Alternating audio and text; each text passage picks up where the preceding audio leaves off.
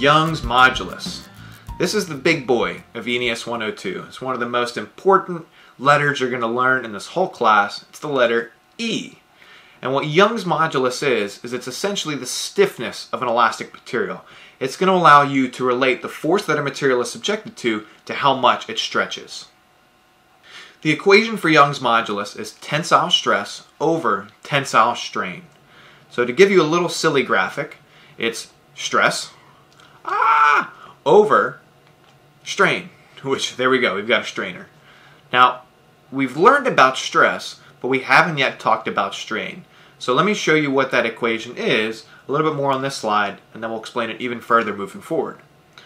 Effectively, we've got the equation for Young's modulus as stress over strain. We know that stress is represented by sigma, and what strain will be represented by is epsilon. Now, stress, we know, is pressure. It's force over area. What strain is its change in length over initial length. And if you kind of rearrange the equation so that you don't have fractions on top and bottom, you get the following. But usually we think of Young's modulus as being the stress of a material over the strain of a material that it's experiencing at a given time. And eventually what I'll show you is that we graph Young's modulus. And it's going to be different for every material. And we're going to explain a little bit more about what exactly it means. Let me explain a little bit more about strain and what it's all about. Take the sample of wood that's shown below, which has an initial length L0. If I apply a force to both ends of that wood and I pull, what do you think will happen? It doesn't take a rocket scientist to figure out that that wood is going to get larger. It's going to stretch out as you pull it. And its final length might be LF. Well, comparing the final length to the initial length, you'll find that there was a change in length, that the material got larger. And this will also be true in a material that's getting squished. The change in L wouldn't be an increase in distance, but it would actually be a decrease in the length of the material. So what our equation for strain is that epsilon is equal to the change in length of a material over L0. And as I was saying, strain will be a negative value if a material is in compression, because the change in length will be negative, it'll be decreasing. And strain will be positive if a material is in tension, as in the material will actually get stretched and get longer. And it's important to recognize that strain has no units. It is just a percentage. Because we have change in length over length, the units for length, whatever they might be, will cancel out, and we're left with just a percentage change in the material's length. So to explain a bit more about what the physical meaning of Young's modulus is, I like to take the equation, which is stress over strain, and kind of relate it to this idea of force per stretchiness. So if you think about a material that has a high Young's modulus, or a high E, one way to think about that is that it takes a lot of force to stretch the material. So that's a way that a material can have a very high Young's modulus. Another way to think about it is that if a material has a very low value of stretchiness, it's not very stretchy, then it'll also tend to have a higher value of Young's modulus as well. And this kind of makes sense because if you look it up on Wikipedia, Young's modulus is referred to as the mechanical property that measures the stiffness of a material. So the higher the Young's modulus, the stiffer a material you have. So let's look at some examples of Young's modulus for different materials and try and figure out what this means. So here you can see a table of different values of Young's modulus for different materials. If you look at steel versus aluminum, just looking at those two materials, what do we know about steel versus aluminum? Probably most people would think, oh, steel is stronger than aluminum. And in a way that's kind of true.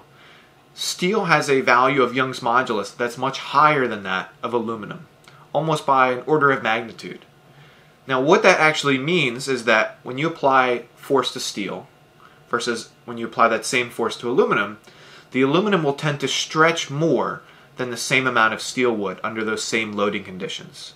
So a lower value of Young's modulus means the material is less stiff, or that it's more stretchy, pretty much.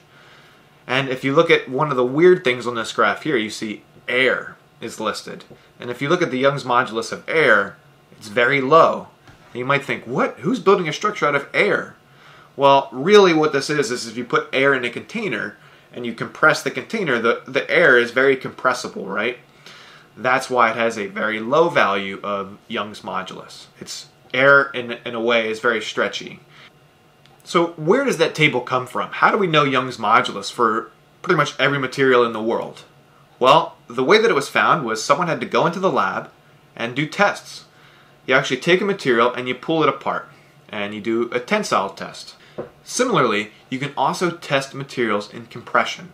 Now what I'm going to do now is I'm going to take you on a little lab tour to the University of Maryland woodshop and show you one of these tests in person and show you what you get out of that test.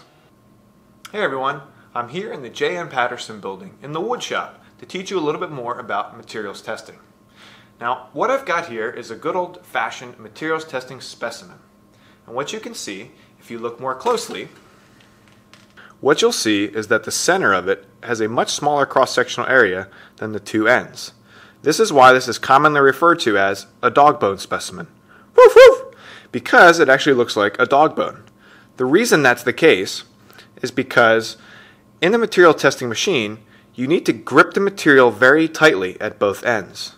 This would actually develop a different type of stress in the end conditions, and as a result, your material would be more likely to fail where it's being squeezed in the testing machine.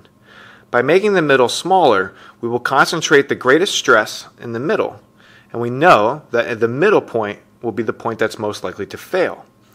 As a result, we can rest assured knowing that the material will fail under the proper loading conditions due to tension and not due to the over-gripping stresses developed in the two ends. What you see here are the two materials testing machines that we have in the woodshop. This machine right here tests specimens in tension, and the machine over there tests specimens in compression, or in bending. The way that both of these machines work is behind these metal grates here are actually large screws. They're controlled by a DC motor at the top or the bottom that actually spins the screw and controls this mechanism right here, which moves up or down. The machine is equipped with a sensor, and this sensor detects force that's being applied to the specimen.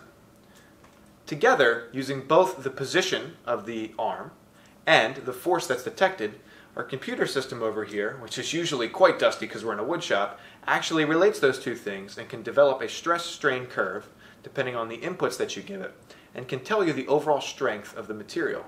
And I'm going to show you one of those tests right now.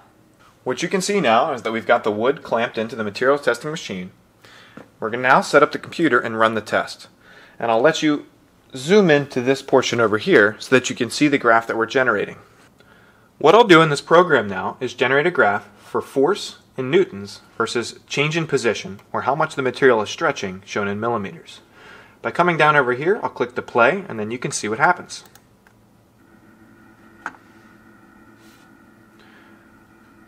What you can see happening right now is that we've got a force shown over here. This shows how much force is being applied to our wood specimen. And we're also showing the change in position, how much it's stretched. We're doing this all relative to a time, and that's what we're graphing over here. So we're graphing the force versus the position. And you see this linear line right over here, that is Young's modulus. It's more or less the stress over the strain. The graph will continue to go up and up and up, and eventually what we'll see and observe is the graph fail.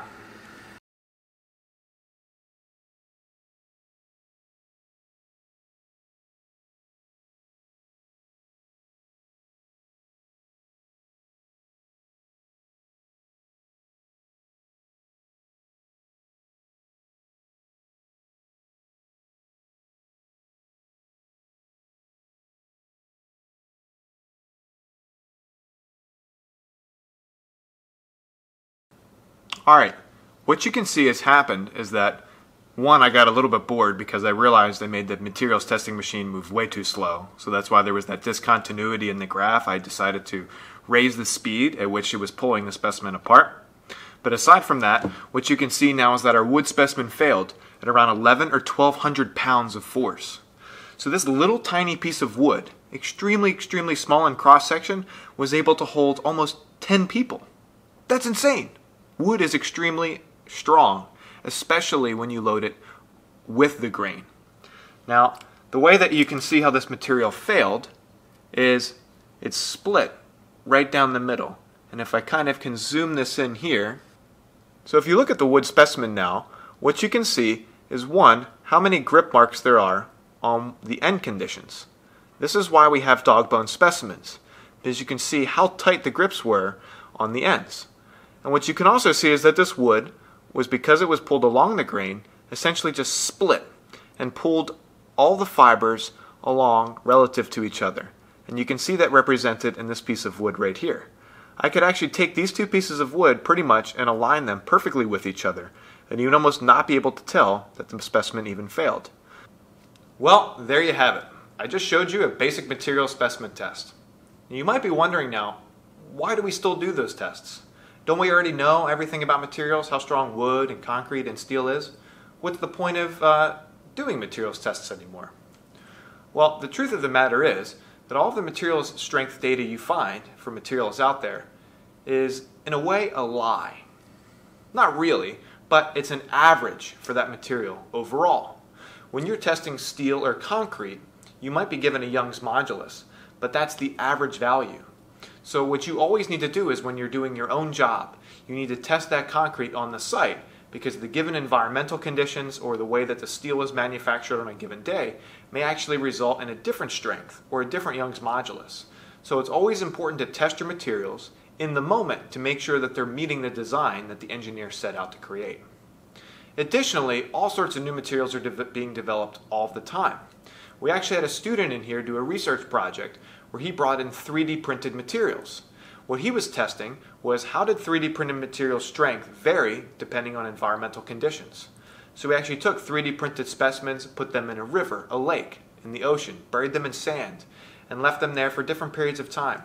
He came back and tested all those specimens to see what had the most detrimental effects on the strength of the material. Or was 3D printed filament a good choice for the river or the lake? Or did you really need to use something else? So materials testing is still important today due to the irregularity in materials and the fact that we're developing new materials all the time. In our little lab tour, what you were able to see is that I was able to generate the stress-strain curve, or the force versus displacement graph, for the wood specimen that I was showing you. Typically, for all specimens, you'll generate a graph that looks like the one below. And Young's modulus is always going to be the initial slope of that graph before the material starts to really deform and get messed up. So the tangent modulus is kind of what the slope of the stress-strain curve is at any given point. The initial portion of the graph, the tangent modulus, is going to be the same as Young's modulus, which is again just measuring the stiffness of the material.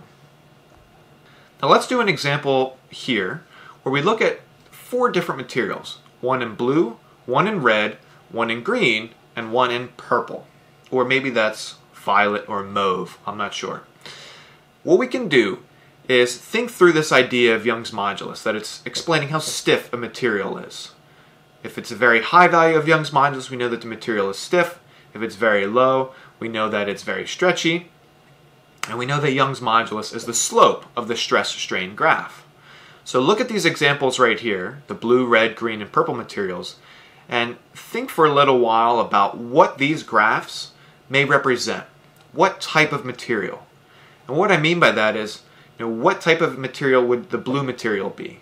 Like, what would be an example of that material? Similarly, what would be an example of the purple material shown at the bottom?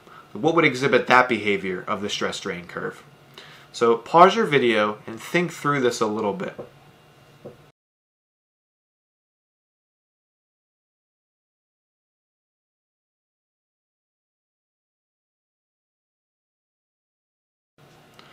Okay, let's go over the answer. In my opinion, a good way to think about this is something that we discussed earlier on in the class, which is extreme case reasoning. Let's look at the 2 most extreme graphs, the blue one and the purple one. What we know about Young's modulus, as I was saying, is that if it has a very low value of Young's modulus, the material is very stretchy. So the purple material is actually the easiest one to think about first. And what that material is referred to is as a plastic material. And an example of that might be rubber. It takes very little force to stretch the material some distance. Now, what would be the opposite of a rubber?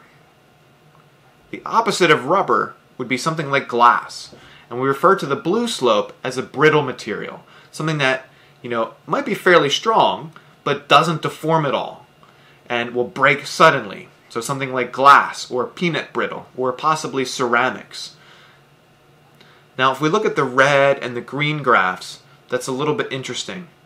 The red graph, as you can see, is a little bit stretchier of a material, but the Young's modulus is still quite high. That would be an example of a strong material which is not ductile, and a good example of that is something like metal. Metal is very strong, and it does stretch, but it still will break fairly suddenly. Like you're not going to have some steel cable stretch feet and feet and feet, like a rubber cable might or something. But it still does exhibit properties of stretchiness, much more so than a brittle material like glass. Now the green material is actually very, very interesting to look at. And why I say that is because its stress-strain curve is very unique. If we look at the green material, what we can see is that the material gets loaded for a while. It's going up and up and up and up.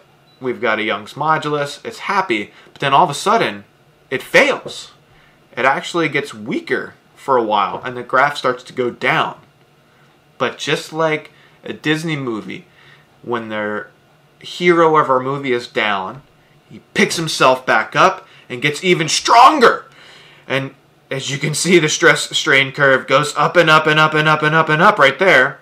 And then eventually, he fails. He's defeated, and his stress-strain curve goes down on the other side. Almost a happy ending.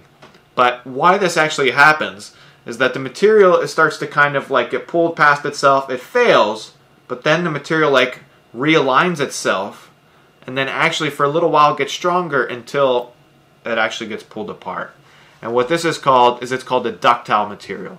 It's a material that's a lot stretchier, and it exhibits this really strange and interesting realignment of interior particles that actually makes it stronger for a little while, but eventually it does still fail.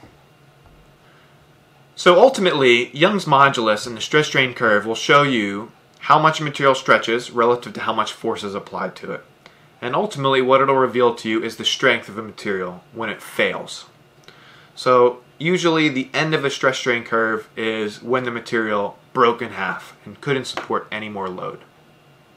Let's take a look at some different examples here where we've got a material and we're pulling it apart and it failed in either way A, B, or C.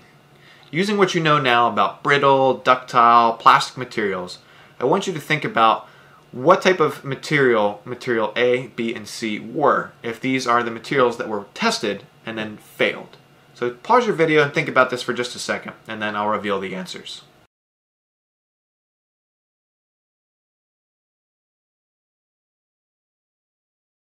Okay, if we look at the answers to this question here, the ductile material, completely ductile material, and brittle material.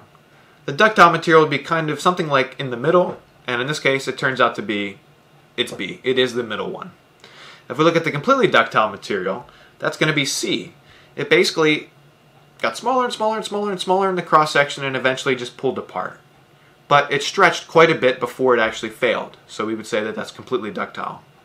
If we look at a brittle material is something that fails suddenly with almost no stretch. So A would be a very good example of a brittle material. So if we look at this graph here, it sometimes can be a little tricky, but this is really kind of the life of a material over its stress-strain curve. And let me explain a little bit more about what this means. The most important region is this region over here, region 1. We refer to this as the linear elastic region. You're going to oftentimes see this in homework and group work and other problems where you're assuming that the material is being loaded in this region. The reason why is because up here at the top, what you can see is that you have this value of sigma y listed. And what that represents is it's the yield stress of the material. And the reason the yield stress is so significant is because once your material passes this point right here, that is the point of no return. Your material will be permanently stretched some amount or permanently squished some amount past that point. The point before that point, all of the graph before that, is totally fine. So if we look right here, this portion of the graph is okay. This is where we get Young's modulus E from. And basically what this means is that if you can apply that much stress to the material and then stop, and the material will go back just like nothing ever happened. It'll be totally fine. But once you exceed that yield stress, the material will never be the same. It's permanently deformed. In the second region of our graph, we refer to this as the plastic region. What the plastic region is it's when the material is deformed permanently and it's stretching and stretching or squishing and squishing even more and more. And ultimately what will happen is that the graph will kind of top out and then start to go down. And this is what we refer to as the ultimate stress. It's the highest point of stress that a material will exhibit before the stress it's experiencing starts to go down. Now, something that I think confuses people a lot, and probably it's going to be hard to explain this a little bit over this PowerPoint, but really what's happening is that the stress for material always goes up. But if you remember what the equation for stress is force over area. What happens when a material is getting stretched out is that the cross-sectional area is getting smaller. And when you've got the material's area getting smaller, the stress would actually increase as the material's loaded. But what we actually do in this graph here as engineers, you don't care about the area changing. You hope you never got to that point in the first place. Which is why the area only actually changes after you reach the yield stress. So as an engineer, you design the initial area so that you never exceed this point here, hopefully. But if you do, you keep the initial area the same in your calculation of stress, but in real life, the stress is actually decreasing. The last portion of our graph over here is what we call the necking region. This is where the material gets smaller and smaller and smaller and eventually fails at the point of fracture. That's it. Just to reiterate, the yield stress is such an important point because the yield stress essentially means the point of no return. When you've loaded your material past a certain point, you can see in the examples here, in the spoon and in the spring, if you pull them too much, the material will be deformed forever. When you stop loading it, it won't go back to the way it was before. And this is exactly why permanent deformation is considered a failure in your structure. You can imagine if you built a building and after some load it was crooked, you wouldn't say, oh, it's still standing, the building's fine. Because once the building's crooked, it's not the initial design you had anymore. So permanent deformation is yield stress, and that's why we always in our problems will consider that the point of failure rather than something like the ultimate stress. All right, everyone, that's the end of today's lecture content. Hopefully you found this both entertaining and informative, as material properties are the foundation of engineering systems in the real world.